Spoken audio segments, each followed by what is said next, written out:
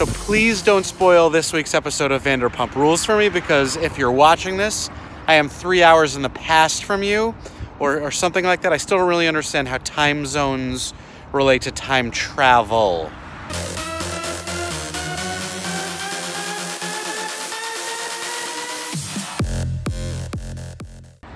Well, greetings from a foggy, mild, somewhat drizzly California, where the Pacific Coast, specifically the Southern Bay Area, is our setting. So one of the larger priorities for me over the next week, or few weeks, is building a broader marketing plan for our company with objectives like increasing awareness and thought leadership, and secondarily, lead generation. And one of the ways that companies like mine do this is by attending and speaking at and even sponsoring relevant events and conferences for the industry.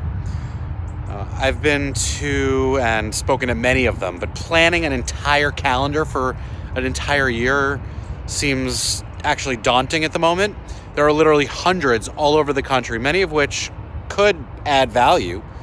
So the challenge now is working backwards, crossing off dates where my wife is on call and I have to Saturday parent, then crossing off events during pre-planned client meetings and presentations and travel, then crossing off dates when I have personal time off or other things happening. Then I look at the agendas and the attendees and the locations, then circle the places I actually want to be at key times of the year. Phoenix in August? No. Minneapolis in February? Double no. So that really just leaves like 20, half of which are actually in New York. So if you are headed somewhere, please let me know, and let's possibly coordinate, hang out and network, and just have fun. So here's a practical money-making tip for airports. Put lockers in your terminals for passengers like bus stops have. You can do this inside the security check so you know it's safe and no one's actually gonna blow shit up in the airport. But imagine if you're flying from New York or someplace cold to the Bahamas or Florida in the winter, and you don't wanna have to bring your winter coat with you. Coat check. Now I realize this service doesn't actually exist when I broke the handle of my rolling carry-on bag this weekend at JFK, headed here to San Francisco. I bought a new bag in the airport, but I still want to keep the old bag to get fixed. I just didn't want to have to carry it with me. Now, there's no lockers. There's no way to check a bag.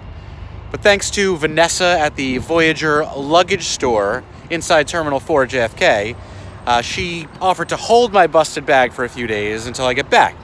Now, let's just hope I arrive in the same terminal so she's not left holding the bag. So in just about 2 weeks' time, my favorite sporting event happens to coincide with my favorite gambling event. That's right, March Madness and March Mattness are just a few weeks away. And for those of you who don't know, which I have to think at this point is a very small percentage of you, I run a pretty big annual NCAA tournament pool, and this is going to be the 26th year that I've run it. It's been $20 per entry every year. I take nothing off the top, but we break a record every year. It's very exciting for the most participants, and I'm hoping this year we'll keep the streak going. So while it is not open yet, you can definitely get a head start by watching lots of games, and if you save like $1, $2 a day between now and the start of the tournament, you'll be just fine. And get ready for the madness. So I did it, I caved, and I looked at my first set of polls for the 2020 presidential election. And honestly, I did not love what I saw. All the polls have Joe Biden up anywhere from 5 to 15 points. And look, I love Joe Biden. I always have. He's a professor at my alma mater teaching law and politics at the prestigious University of Pennsylvania. But honestly, I'm surprised he's that far ahead. It's still early, I get it.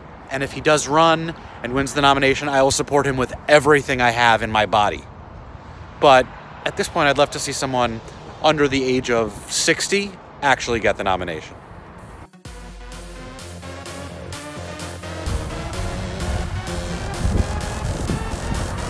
There you go, Air France. See you in Paris.